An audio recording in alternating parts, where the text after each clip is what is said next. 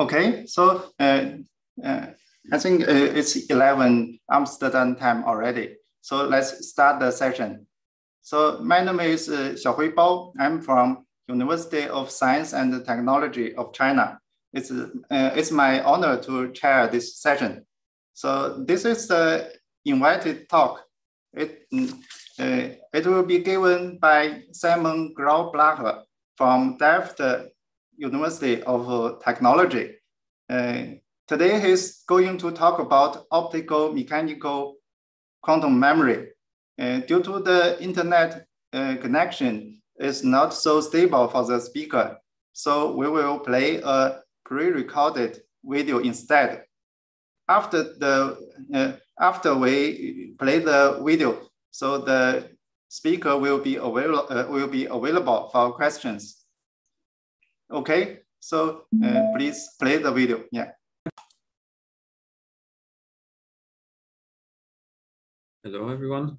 It's my great pleasure to be here today and tell you a little bit about what we do in Delft in my group. And in particular, we'll talk about some of the quantum information processing tasks that we do with optomechanical systems in Delft.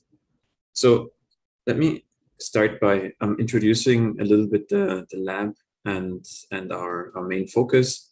So as you see in the center here is a generic overview of one of our systems. So it's an optomechanical system where you have a mass on a spring, essentially. Let me find my cursor here. So you have here a mass on a spring with a frequency omega, and it's coupled, of course, to the environment. And this mechanical oscillator sits inside an optical cavity. So you have photons going back and forth between two mirrors, where one of the end mirrors is this mechanical system. And now you have momentum that gets transferred from the optical field onto the mechanical system, and you can do interesting measurements. You can create interesting quantum states of the mechanical system through this optomechanical interaction. And we do this in various different directions. So first of all, we work here at room temperature with relatively big, typically silicon nitride membranes. You see two here. Essentially, what we do is we try to create quantum states at room temperature of this mechanical system and try to use them for sensing applications. And then here on the bottom right is what we work on is quantum sensing, and this can range from building better sensors with mechanical systems that are close to the quantum regime or in the quantum regime, or as well, and this is what is shown here, measuring quantum forces. For example, in this case, we measured the Casimir force between two relatively long strings with a superconductor and tested the Casimir force above and below the TC of the material. Then on the bottom left here is a little bit of a different approach. We use our essentially our fabrication expertise to build scanning tunneling microscopy tips, so STM tips, and we try to functionalize them with, for example, gigahertz readout. And so this is in collaboration with the group in Leiden.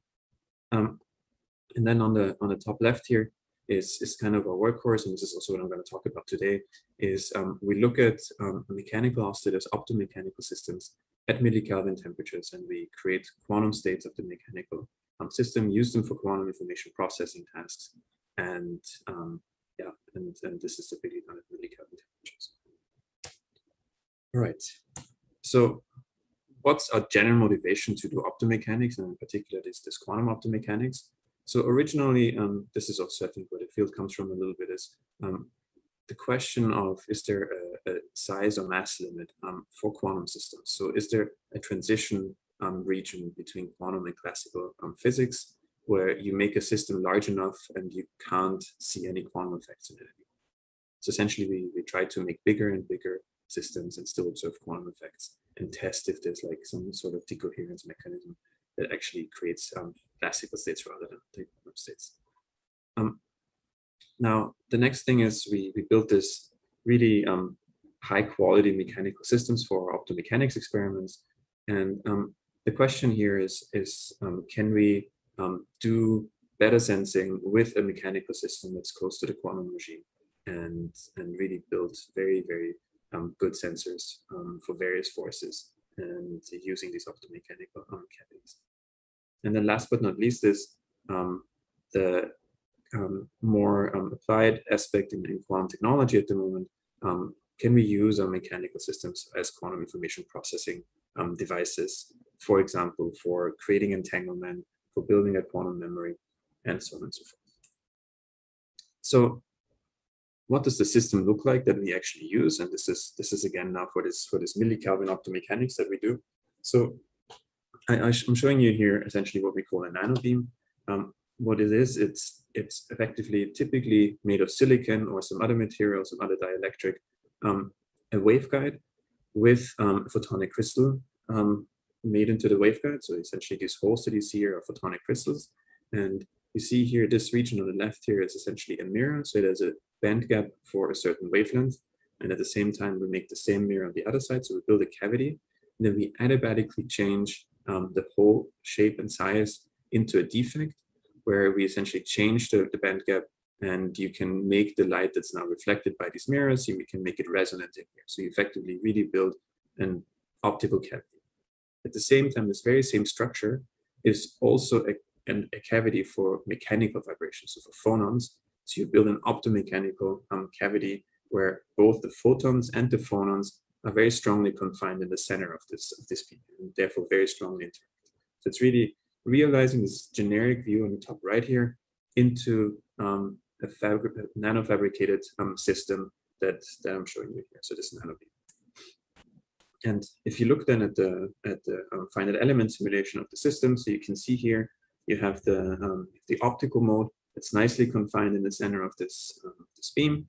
And if you then look at a typical measurement of the optical resonance, this is what it looks like. So around typically 1550 nanometers of telecom wavelength, we see a nice optical resonance inside this optomechanical cavity.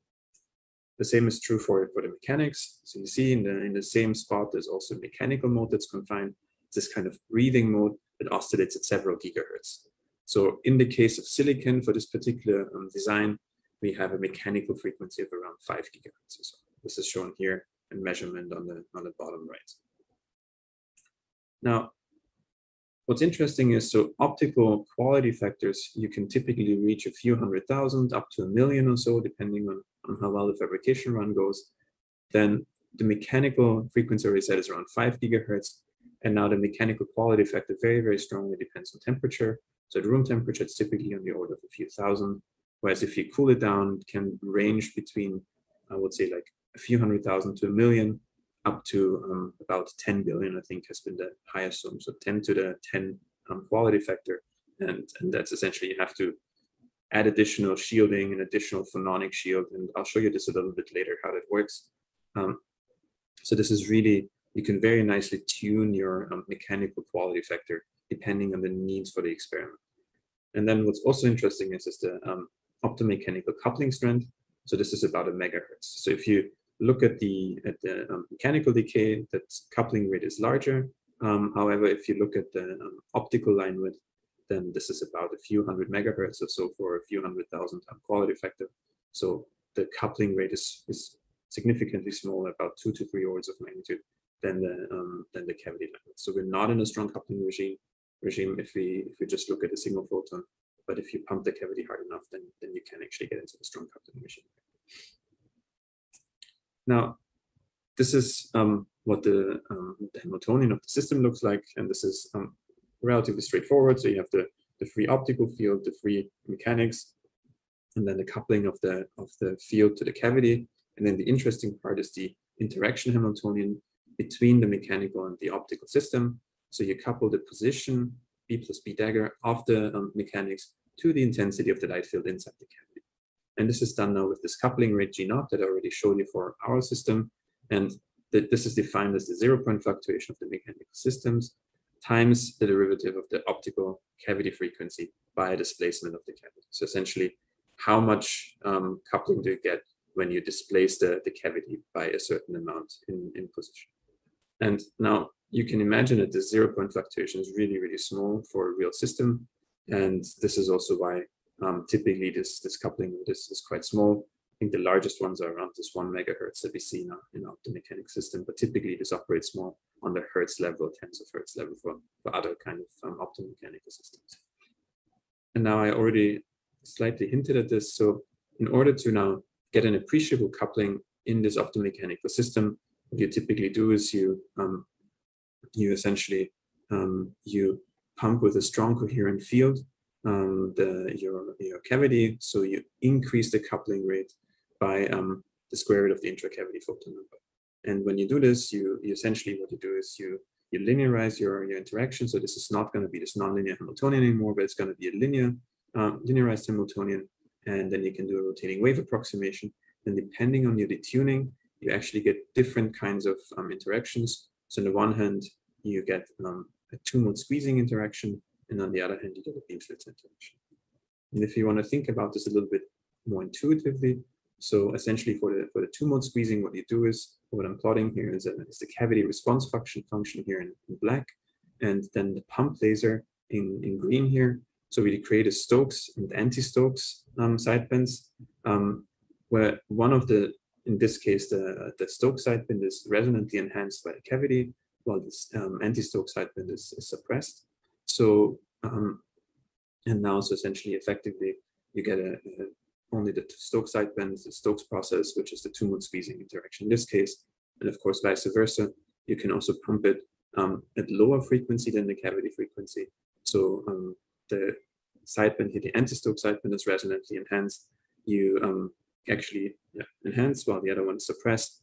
And this actually means here that you extract energy from your mechanical system into your light field and get it out of the cavity. So you create a beam splitter interaction and effectively cool your mechanical system. Whereas here you two-mode squeeze your system and effectively heat your mechanical structure. Now, using this kind of interactions, we've actually done quite a few experiments in this direction. I'm giving you a brief overview and then go into detail of a few more of these. So essentially what you can do is you can create quantum states of a mechanical system by pumping your cavity on these Stokes and anti-Stokes sidebands. You can create entanglement between two of these mechanical systems, as well as entanglement between the optical and the mechanical modes. You can actually use this if you, in addition, couple to, like, for example, a piezoelectric material. You can actually create a converter between microwave states and optical states. You can do this fully coherently. You can preserve the quantum state. So it's really something that's very interesting for example, connecting the output of a superconducting qubit to an optical network. And people are really actively working on realizing something that's efficient, the right bandwidth, and low enough noise to really convert the output signal of a superconducting qubit to telecom wavelengths ideally. And then last but not least here is you can also use your mechanical system actually as a quantum memory, which is something I will show you in a little bit later. So realizing some of these systems, you use different materials. So typically we work with silicon and silicon nitride, mostly for these high frequency systems with silicon. But then for the conversion, we work with piezoelectric. So for example, gallium arsenide or gallium phosphide, in which we then realize this optomechanical crystal. So how can you think of actually using these kind of now interactions to create a quantum state of your mechanical system? So very simply put, and this is just a simple sketch of what we do. You start off with your mechanical system. It's a harmonic oscillator in the ground state. And then you come and pump your cavity with, for example, a short pulse of blue detuned light. So you pump it with this two-mode squeezing interaction. So a higher optical frequency than the cavity. So it's detuned by the mechanical frequency. And most of the time, nothing will happen. So this is this one. But every now and then you will actually scatter a photon into the Stokes sideband. And that means you will create a single excitation in your mechanical system, while at the same time creating a photon that's on-resonant with the cavity, right? So lower frequency, while at the same time create a single excitation in the mechanical system. And then with the same probability squared, you excite it in the second excited state of the harmonic oscillator, and you create two photons that are on-resonant with the cavity, and so on and so forth. So this is effectively this two-mode squeezing interaction, right? So you get a two-mode squeeze state between the light field on-resonant with the optomechanical cavity and your mechanical state. Now, in order to actually make this into quantum state, the mechanical quantum state, what we do is look for photons on resonant with the cavity. And then if we detect one of these photons, we effectively project the mechanical system into the first excited state. So one single photon that we detect means that we actually have a single photon state of a mechanical system. Now, in order to read this out, we use this other type of interaction, this is beam split interaction. So we pump the cavity with a red detuned pulse, so lower frequency now, and then this can be done actually quite efficiently. You de-excite your mechanical system back into the ground state, but at the same time creating a photon on resonance with the optomechanical cavity. And so if you have a single photon out here, you can actually show that you created a single photon Fock state before your mechanical state. Okay. Now, in order, of course, to be able to do this, you have to be able to put your mechanical system into the ground state. We do this by simply putting the system into a dilution refrigerator that's 10 millikelvin, so ground state temperature for this 5 gigahertz. Modes is around 150, 200 millikelvin or so. And essentially what we do is we take this structure here, you have 2 of these nanobeams coupled to a single waveguide. They come with an optical fiber here from the left side, coupled efficiently to the waveguide. Then these have slightly different frequency. We can really choose which of the nanobeams we work with.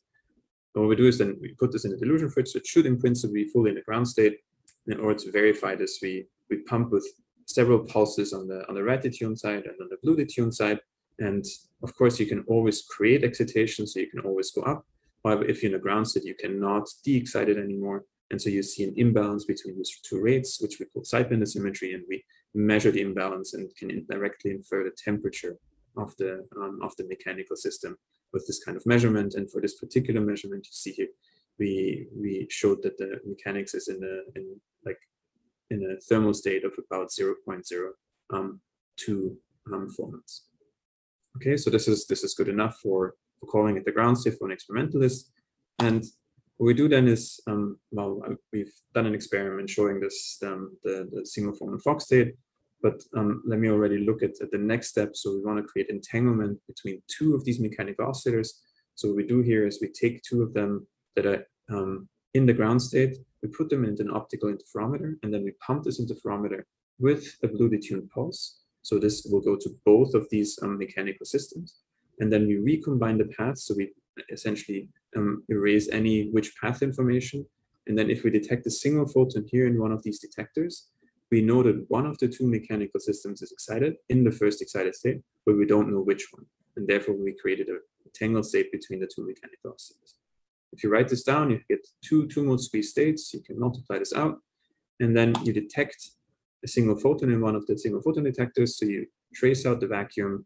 You essentially then remove the photon from your state. And you're left with this entangled state between the 2 mechanical oscillators. So you share a single mechanical excitation between these 2 oscillators that are on 2 different chips, 20 centimeters apart in the same dilution fridge, that just share a combined optical path.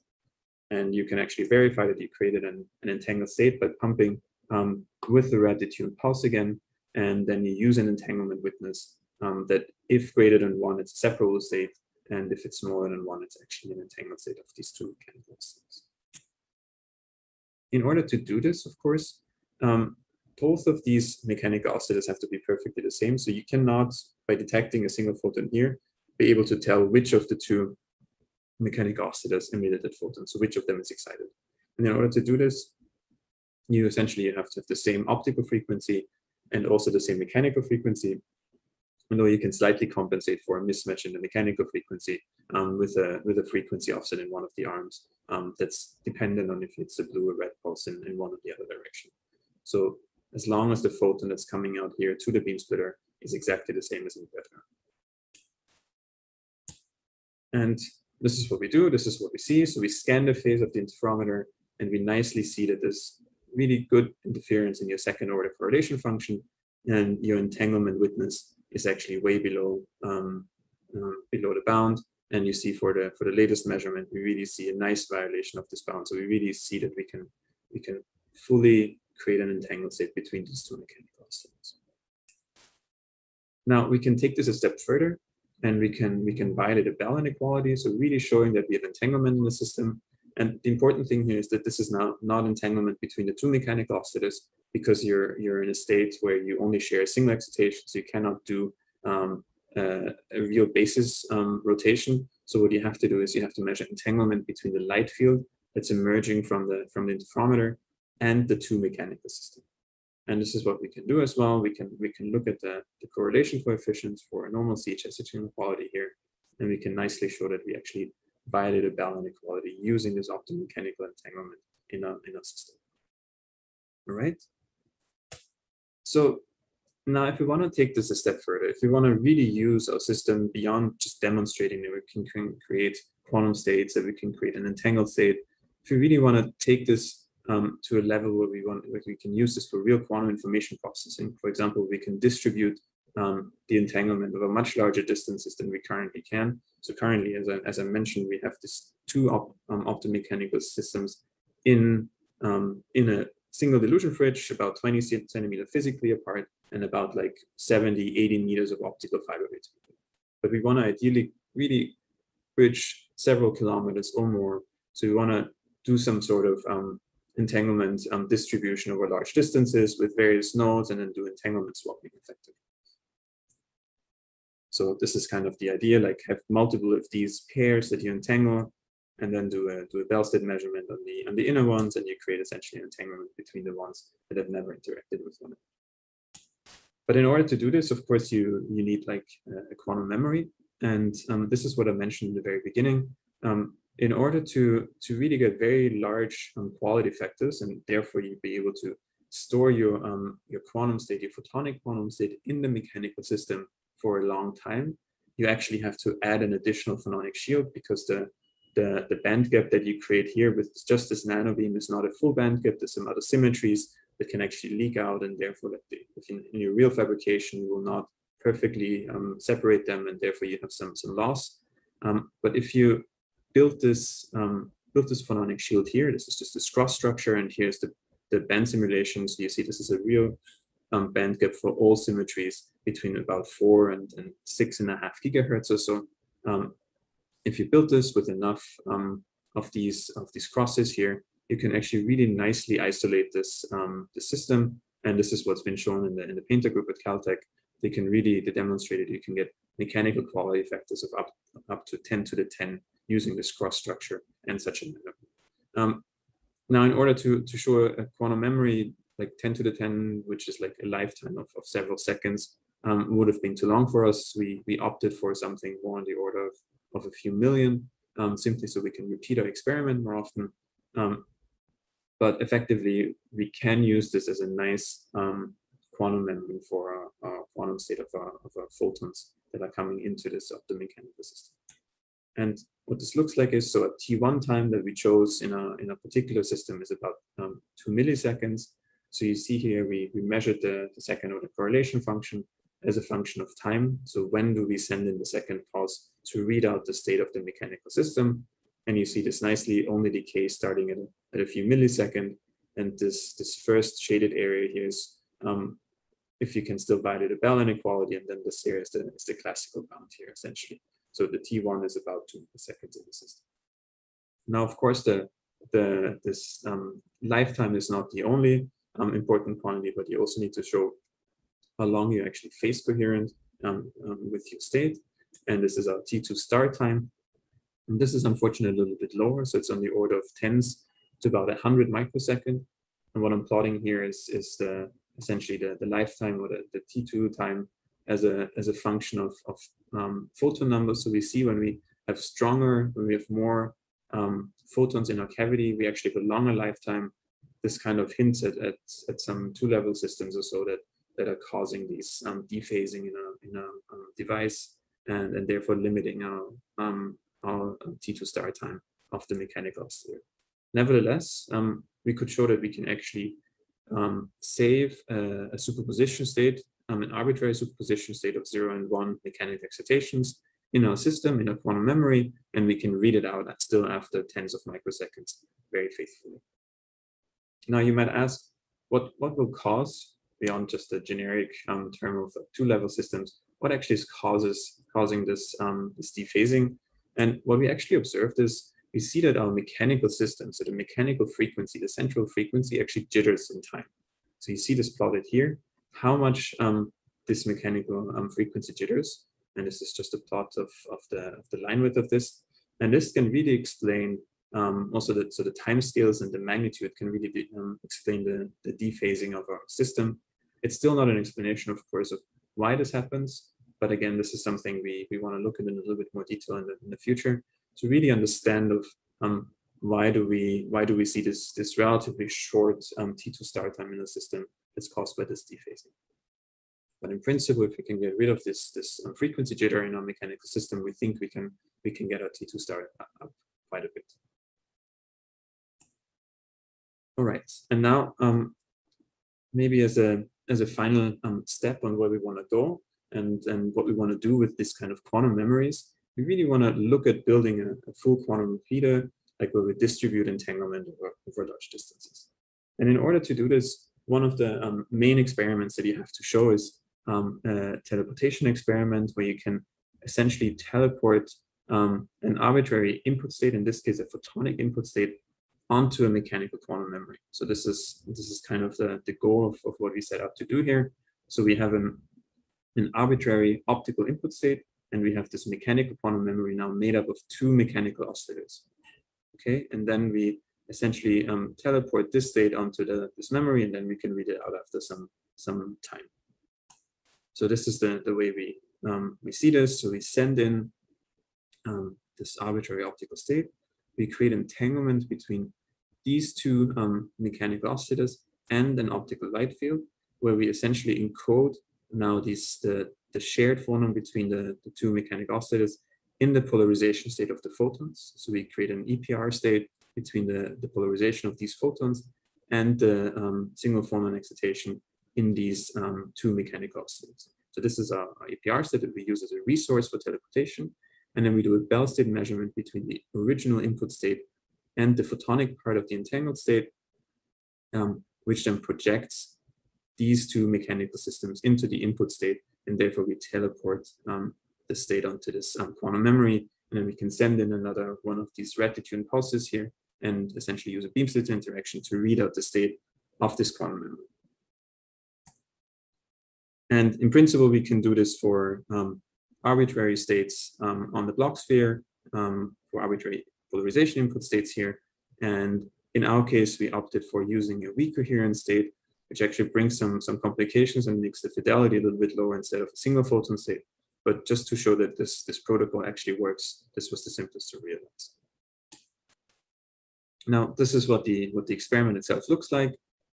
So again, we have these two mechanical systems in one arm, each of an optical interferometer. We pump it first with a blue detuned pulse with Stokes sideband and create entanglement, optomechanical entanglement. And then we have a polarizing beam split as an output here. So we project one arm into the vertical polarization and the other arm into the horizontal polarization. So we create entanglement encoded in the optical part in polarization and in the mechanics in the phononic subspace and the excitation subspace, and then send it to a beam splitter here, where as an input, we have this input state, that this arbitrary input state encoded in polarization, and we do a Bell state measurement here in this arm. And then we send in a red detuned pulse, read out this mechanical state again, and actually demonstrate in this measurement apparatus that we created, that we really teleported the original input state onto the mechanical quantum memory. This is what the experiment looks like. We do this for various different polarization encoded input states, first in the linear basis and then in the diagonal basis. And we actually showed it on average. So for all 6 different states, this is the average here, between 6 different states, it's actually above the classical threshold of 2/3. So we have a fidelity of about 75%.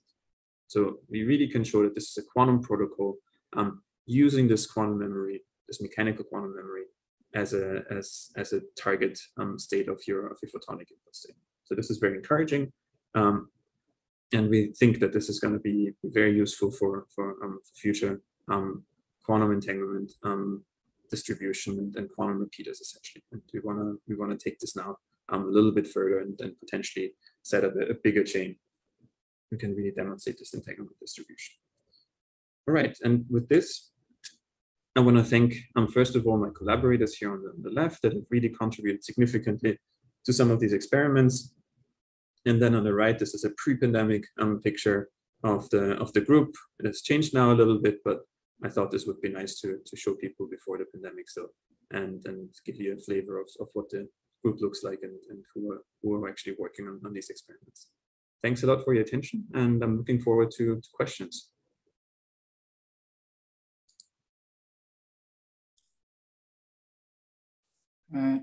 Okay, so Simon has given us a wonderful talk. So now it's open for questions.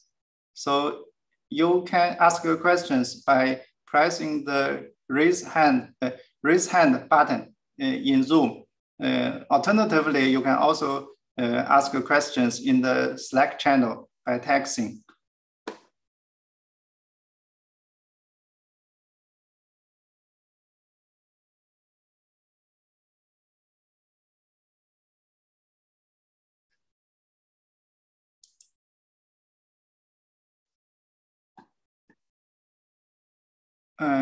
Okay, so okay, so Romanian Leomi. So please. Yes, can you hear me? Yeah. Okay. Yes, thanks for the very nice talk. Yeah, you mentioned that it's possible to tune basically the lifetime of the T1 coherence depending on how you engineer your resonator. Would this affect also the T2? If you opt for much longer storage time? So I think, yeah, so if you increase your T1 beyond the milliseconds, so say for 2 seconds, I don't think for now, at least, we could increase the T2 star simply because we have this frequency jitter. I think if you would reduce it, yes, you could probably reduce the T2 star as well. But I think we first have to find a way of mitigating this frequency jitter to improve the T2 star. Okay, yeah, and then do you have more insight on the reason why you have this jitter of your central frequencies?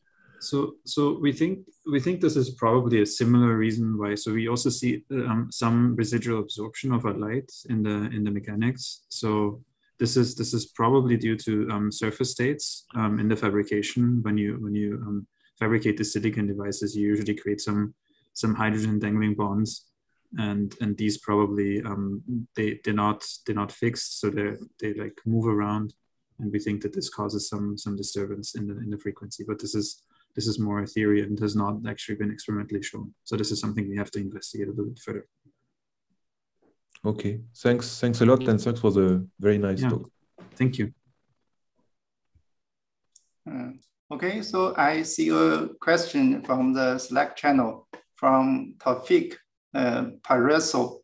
The question is, can an active feedback on the mechanical frequency help improving the dephasing time of the quantum memory? Simon. Yeah. Hi, Taufik. Thanks for the question. I think that's a very good question. So you're saying essentially if we monitor the frequency and then actively feedback onto the mechanical frequency, I think that could work. It's a question of how quickly you can do this. I think in the end, the jitter is on the kilohertz scale, so I think that should be possible. I think the bigger challenge is how do you act back on the mechanical frequency. So this is something I think you'd have to probably do some, in this case, probably optomechanical feedback. But then I think you also bring in, like, you probably change your occupation to some extent. So I think this could work, but it would definitely not be quite straightforward unless you have a good idea of how to implement such a feedback on the frequency.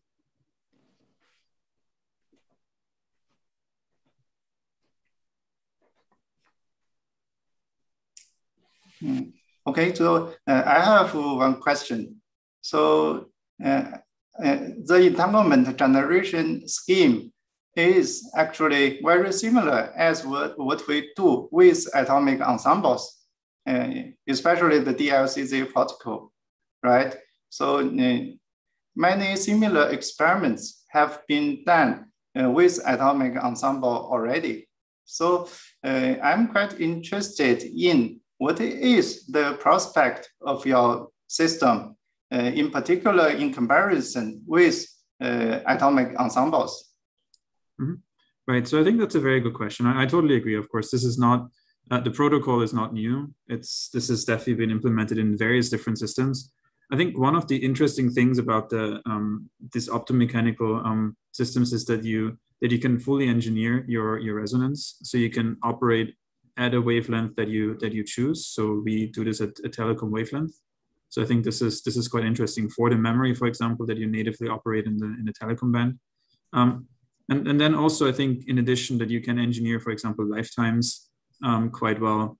And I think there's this variety of additional interesting aspects that come with like having a massive system. You can nicely couple mechanics to other quantum systems quite well. So this is something people have been trying quite a bit to, for example, couple to spins or couple to microwave photons, for example. So I think there's a variety which makes it very flexible and interesting, but of course there's also quite a few challenges.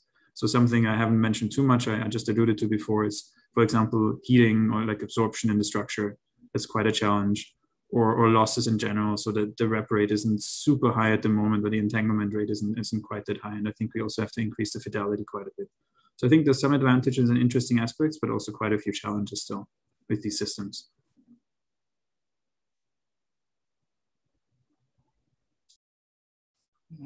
Okay, so how to say? I just have another question. So I think the scheme you used for entanglement generation is probabilistic in nature, right? So is it possible to induce some non-linearity to limit the excitation of second order and high order events? So are there any theoretical proposals to solve this problem? Absolutely. So I think, yes, obviously this is completely linear and probabilistic. So that's, I think also with these rates is definitely a challenge. But so in principle, the optomechanical interaction is nonlinear. So there's definitely ideas to use this nonlinearity. The problem and the challenge experimentally is that you have to be in like at least close to the strong coupling regime, which I think we're still 2 orders of magnitude away, and we have been 2 orders of magnitude away for the past 10, 15 years. It's essentially something that's very, very difficult to get into the nonlinear, into like using some nonlinearity here that's intrinsic to the optomechanical system. But I think there's definitely some interesting proposals that could use such a nonlinearity. It's just lacking in experiment at the moment. Okay, thank you very much. So I see another question from Slack from Chris Morrison. His question is, do you have ideas about which type of single photon source you would use to replace the weak coherent source given the bandwidth requirements? Also, you mean which single photon source as an input state for the teleportation? I mean, I think even a standard down conversion source would actually make things much better already. So we've actually looked at the fidelity of the states for the weak coherent state versus like a single photon source, and it's at least 10% or so difference in the fidelity. We would have had like about 85% or so, I think, if we had used just a standard down conversion source.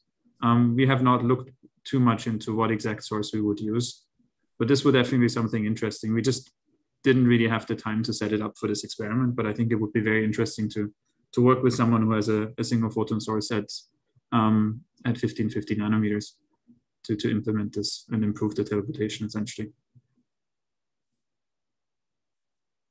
Okay. Thank you, Simon. So I see no further questions. So how to say, after this session, I think the speaker will go to the QCrypt space to answer further questions. So I encourage the attendees to go to this space. Okay, thank everyone, and thank you, Simon. Thank you. Yeah, I'll be in the meet the speaker room. See you in a bit. Okay, see you later.